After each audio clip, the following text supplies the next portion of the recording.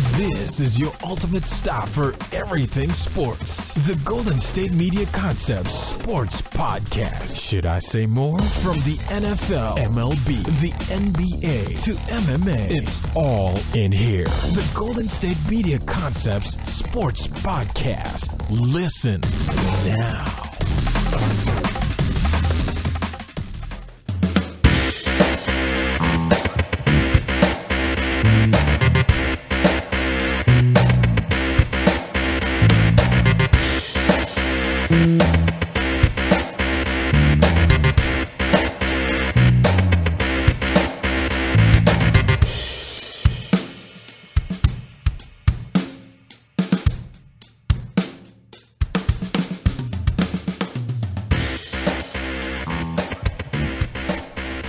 Welcome everyone to the Golden State Media Concepts Sports Podcast. I'm your host Pauline, and there is some breaking news for us football fans as the off season for most has just really begun. And some of us, our teams have been at home or on fishing trips for a while, a couple weeks now. If you're a Niners fan, you know what I'm talking about. But for some of us, the rest of you guys out there whose seasons may have just ended this past weekend. So there's some updated news as far as Big Ben with the Pittsburgh Steelers. So he was featured just this morning. So this is breaking news as of this morning, where he was doing an interview on 93.7 The Fan this morning.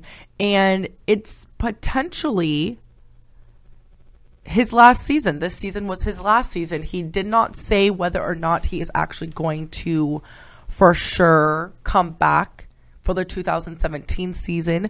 And I just wanted to give some of what he said because, again, so he didn't say that he's not returning this next season, but at the same time, he did not say that he was going to return. And so this is kind of basically some bits of what he did say. So I quote, it's one of those things. I was talking to my wife about it last night. I talked to my agent about it, coach about it. I'm going to take this off season to evaluate, to consider all options, to consider health and family and things like that, and just kind of take some time away to evaluate next season, if there's going to be a next season. All those things. At that point in my career and my age, I think that it's prudent. I feel that like that's the prudent and smart thing to do every year.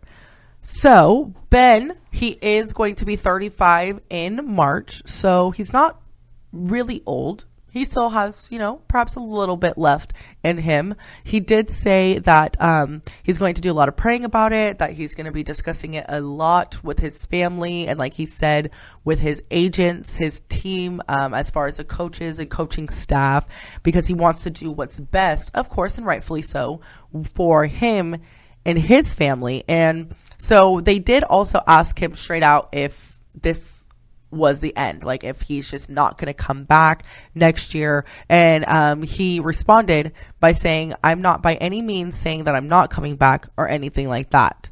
You want to be able to leave the game walking out in a healthy spot. You don't want to be carted out. You don't want to leave the game and be worse for the wear. That's why I think it's prudent. So I guess he's really saying that his biggest concern is just his age and his body. Now, he doesn't have any real injuries as far as something that where he needs to end it right now. He like I said, he's 34 years old. He's going to be 35 in March. He was set up to be making 18 mil this next season, followed by 23 million in 2018 and another 23 million in 2019. If they would have won this past weekend, they would have been in the Super Bowl. So it's not that they had a terrible season. His team did fairly well. And as far as Ben is concerned, it shows that this season, he completed 64.4% of his passes. He had 29 touchdowns and 13 interceptions. So it's not an awful career. If he were to decide to step away from it at this point, I know that it would definitely break a lot of fans' hearts if he did. I know that he has a big, strong, fan base, as far as like a strong fan base in Steelers and just as a quarterback as well. And so it's going to be quite interesting to decide and to see what is going to happen. He did also give a good shout out to his line, saying injuries are always key. Head injuries are always a big thing.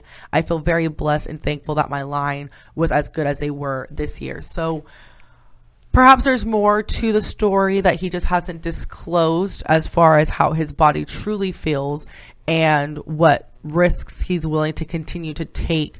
We all know that there's a lot of risks, especially as a quarterback, when the main objective of the defensive side is to get you. That's everybody's, on defense, especially the defensive line, is to come at you and to come and get you. So he does have to deal with that. So it's going to be quite interesting. I get it when he says, you don't want to be carted out. You want to leave and step away and decide when, okay, this is my time to go. I'm done. And you want to leave because you want to leave. I get that too. So it's just one of those things where it's a difficult decision either way, especially when you do still have a little bit left in you and you feel probably good and you feel like you can get another season 2 or 3 out of yourself. But then do you want to risk something bigger? So I get it. I get it, especially as a football player and especially as someone who has had a great career such as he and has had a long career. I get it. I can see why he's interested in perhaps taking a step back. But again, that's something that hopefully he decides soon, I would assume, for most of you, because as fans, we're antsy, but then as an organization, I'm sure you're antsy too, as well as what do you do if your main guy on offense is uncertain right now. And I think it's good at least that he's being open about it, so he's giving them the opportunity to decide and make that decision. I guess it's kind of a team effort as far as that decision's concerned, but he's making it seem like it's more amongst himself and his family, which he has every right to do that. So that's going to cut us to our first break. That was just some breaking news that just got reported as I started this episode. So I wanted to make sure you guys got that first. And when we come back, I'm going to give you guys an update on Russell Westbrook and the record that he has just tied with the great Larry Bird, as well as some things, other injury updates. Blake Griffin is set to perhaps come back today against the 76ers. And with that, an update on Ben Simmons and what's going on with him as the Sixers are kind of anticipating a perhaps comeback with him as well. And then some more on Serena, Venus, Federer, and the Australian Open. So keep it locked here. You are listening to the Golden State Media Concepts Sports episode. This is episode 149. So that means Ben's going to get the big 150 tomorrow. But keep it locked here. I'm going to cut it to a quick break and I will be right back. Tired of searching the vast jungle of podcasts? Now listen close and hear this out. There's a podcast network that covers just about everything that you've been searching. Hey! The Golden State Media Concepts Podcast Network is here. Nothing less than a podcast bliss with endless hours of podcast coverage. From news, sports, music, fashion, cooking, entertainment, fantasy, football, and so much more. So stop lurking around and go straight out to the Golden State Media Concepts Podcast Network. Guaranteed to fill that podcast itch. Whatever it may be. Visit us at www.gsmcpodcast.com. Follow us on Facebook and Twitter and download us on iTunes, SoundCloud, and Google Play.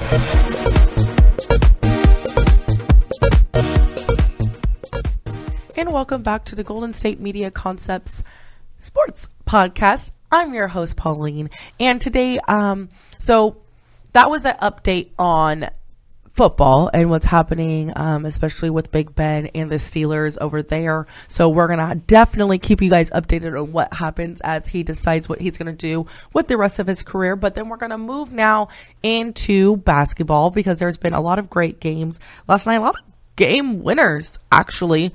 The Warriors lost to the Heat based upon Dion Waiters' last second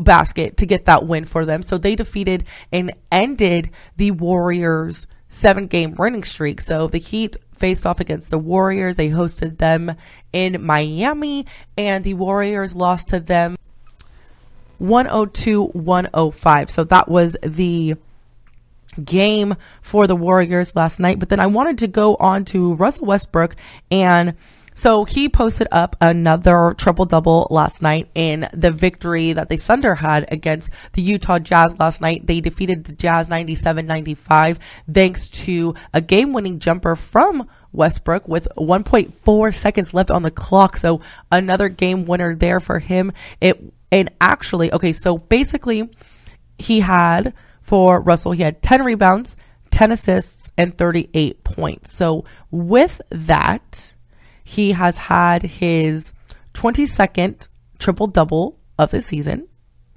therefore putting him at a tie which is just awesome, because he is now tied with the great Larry Bird with career triple-doubles. So he's tied at number 5, the number 5 spot with Larry Bird. They have 59 as that career triple doubles.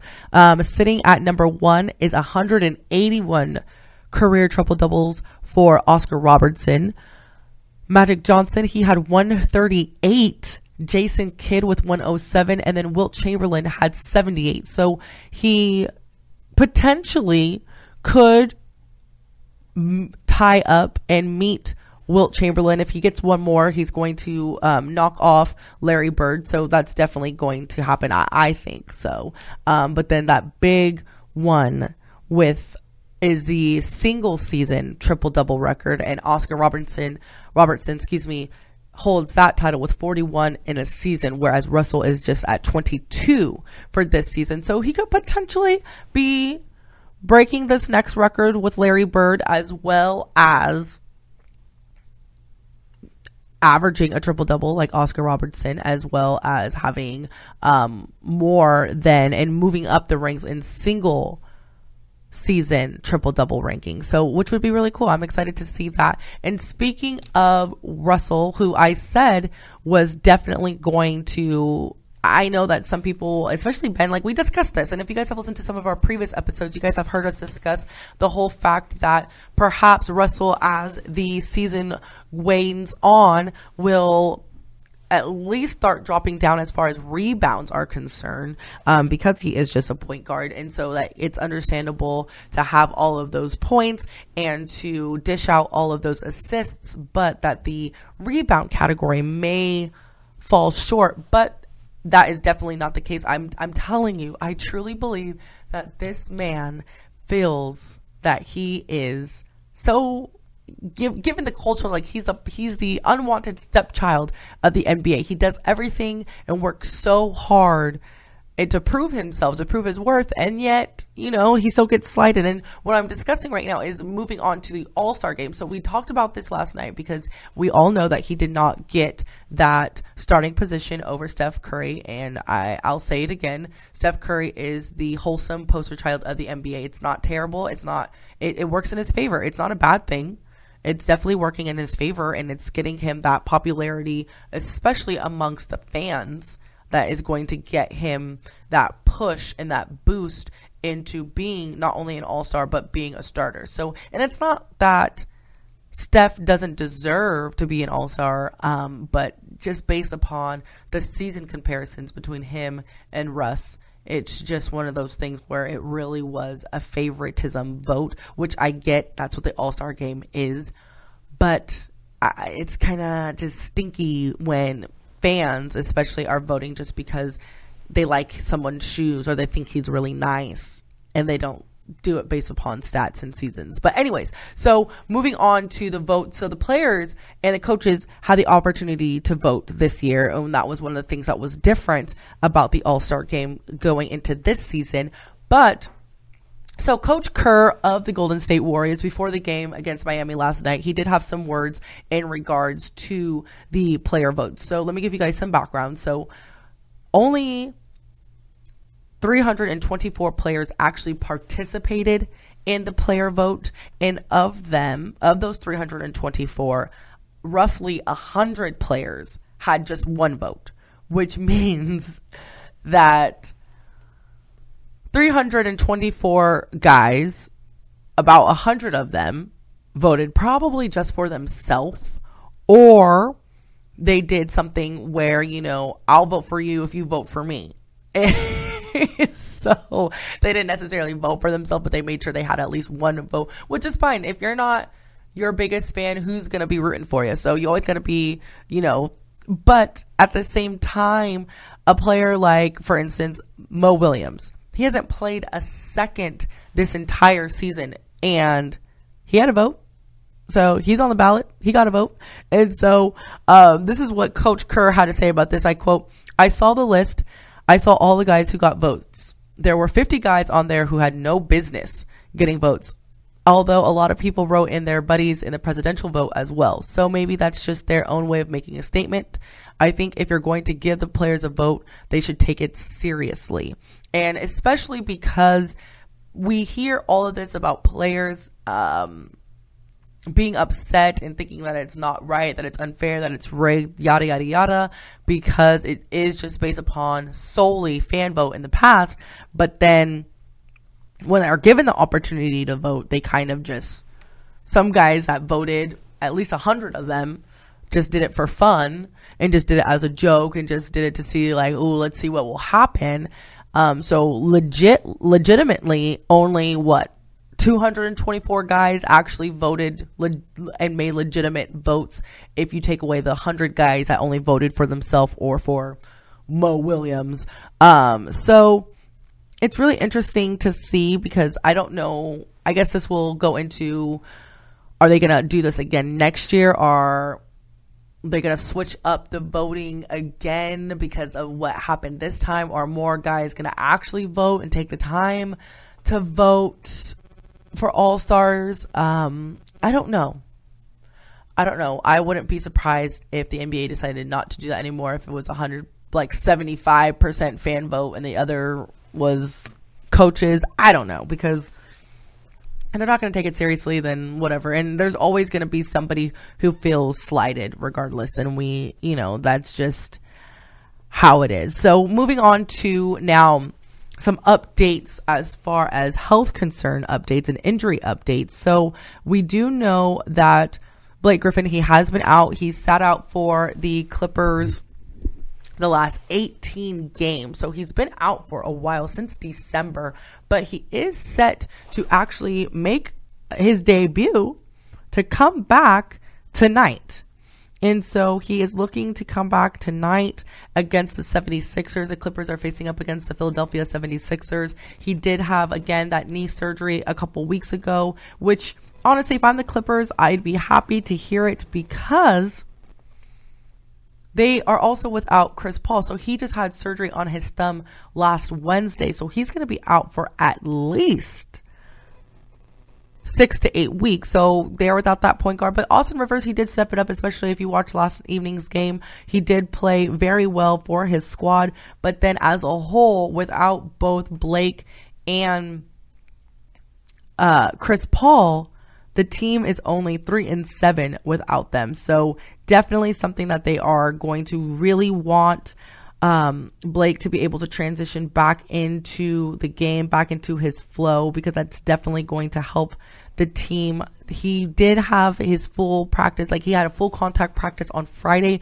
which is really good. He was showing good signs. He sounds really optimistic about this evening. Everybody really sounds optimistic about this evening for him. So I'm looking forward to seeing how he's going to transition now that he's had some time off. It wasn't really time off. He was recovering, but I'm just really interested to see how he's going to fit back into that flow. And then because we are discussing the 76ers, their big guy that they have been anticipating it's not a comeback, but really a debut actually, is Ben Simmons. And he did have his planned scan in New York, and his recovery is going well. It doesn't look like there's any setbacks. There's still, however, no timetable for when he will return. So everything is still basically going according to plan, but the plan for him to make that comeback is not in rotation right now. It's not really the biggest thing there. So we will see and keep you guys, of course, updated on Ben Simmons and see if this season is even, if he's going to, get some tick this season. So we'll see. And with that, I am going to cut it to our final break. But when we come back, we have to get into the Australian Open, and I'll give you guys a recap and updates on what's going on over there as well. So keep it locked here. You are listening to the Golden State Media Concepts Sports Podcast. I almost said tennis podcast. But we're going to discuss tennis when we come back. So keep it locked here. You're listening to the Golden State Media Concepts Sports Podcast. I'll be right back. Check out the show that's built on the MMA. From the UFC to extreme cage fighting, they got the fights covered. Check out the GSMC MMA podcast. Get the latest news on past or upcoming fights. Join us as we talk to and about some of the biggest names in the MMA, past, present, and future. When it's the fight game, there's just one show to check out. GSMCpodcast.com/MMA-podcast. Don't forget to like them on Facebook and follow them on Twitter. Visit GSMCpodcast.com for more info.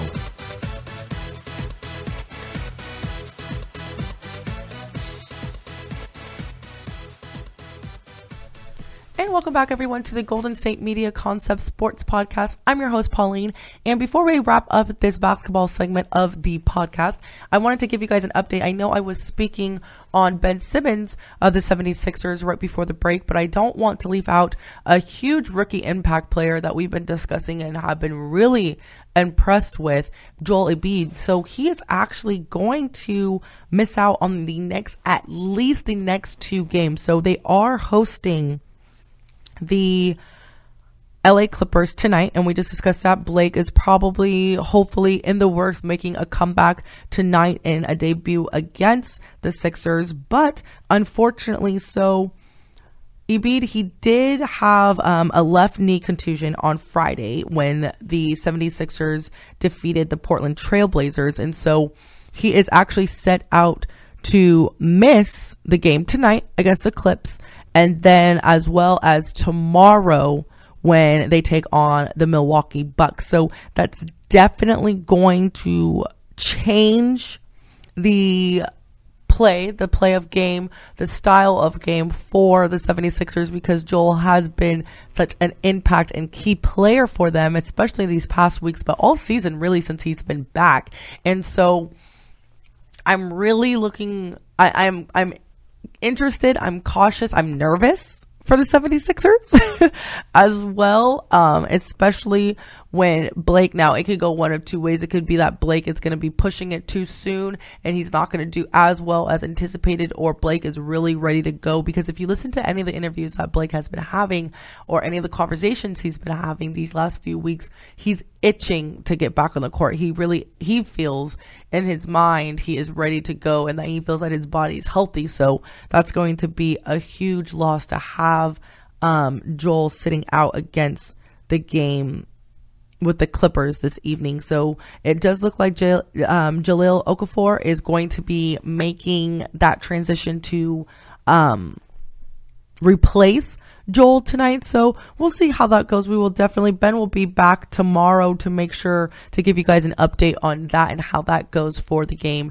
this evening. And then I wanted to update you guys. So yesterday we discussed how on Saturday the Lakers suffered that terrible, heartbreaking 49-point loss. I mean, well, unless you're a Kings fan, it's a joyful loss. Your heart is joyful for that loss with the Lakers. But remember how we were discussing that potentially, is Kobe, does he care? Does he not care? Is his heart hurting, or is he just really focused on life after retirement? But actually he did reveal that so he had a conversation on Friday, actually. So this is actually something that was discussed before that loss on Sunday, so I'm sure they're definitely gonna have to take him up on his offer. So he was with ESPN radio on Friday, and he did say that he is actually willing to be of some help. And that, and I quote, it says, "Now being front and center about it, that's not something that is really my cup of tea. I'd rather be behind the scenes and focus on the content I'm creating because that's where my passion truly lies. But the Bus family knows that I'm always a phone call away." So he's definitely saying that he is available, that he's willing to kind of give some advice to help them in any, way possible as far as the back end of it. Now the Lakers are still just 16-32.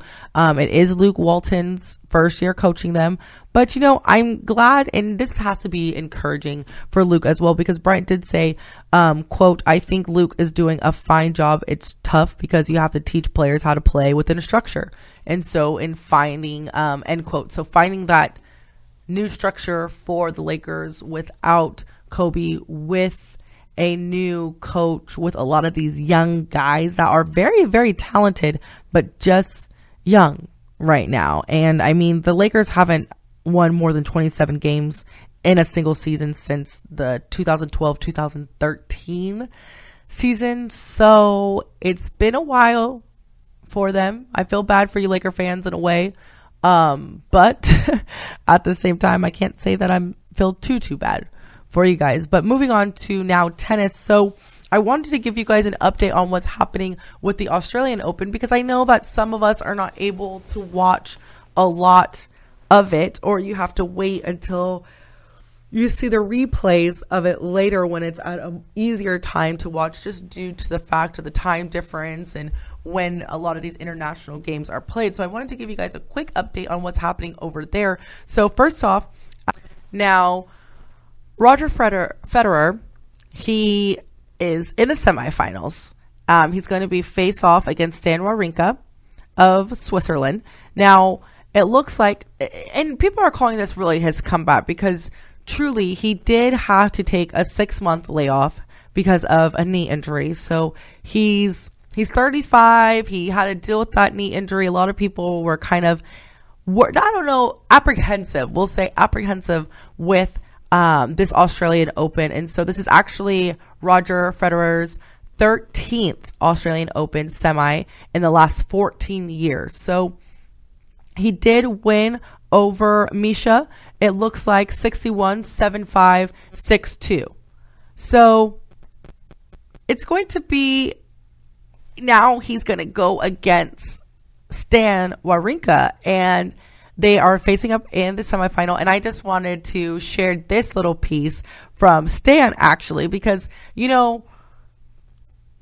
Roger Federer is one of the best, if not the greatest. And I thought that this was kind of the most classiest piece of trash talk ever, especially right now as we're looking towards the semifinals of the Australian Open. So this is what he had to say against his matchup with Roger Federer. So for sure, now I'm more confident with myself. When I step on the court, doesn't matter who I play, I know what I have to do if I want to win. Against Roger, it's always special because he's so good. He's the best player of all time. He has answer for everything. But I managed to beat him in a Grand Slam, so we'll see. So, end quote. So, like I said, classy trash talk, because, he's giving props where props are due as far as who his opponent is.